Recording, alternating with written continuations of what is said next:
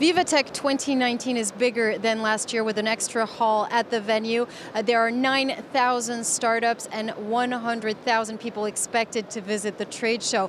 It's bigger and it's more international, with 1/3 of all participants expected to come from outside of France, and with a speakers list that's much more international and prestigious. 4 different themes will be advanced throughout the event.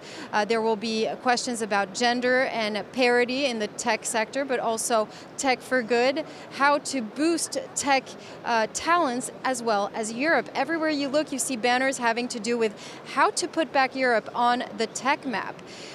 This is actually a good opportunity for Emmanuel Macron, who's actually a tech enthusiast, to push his political agenda. He has been trying to topple Britain as the top tech nation, and this is a way for him to show the world what France and Europe are capable of doing. He set the ambitious goal of trying to have more French unicorns out there, those companies who are valued at more than $1 billion. The ambitious goal is to have more than 20 French unicorns as of 2025.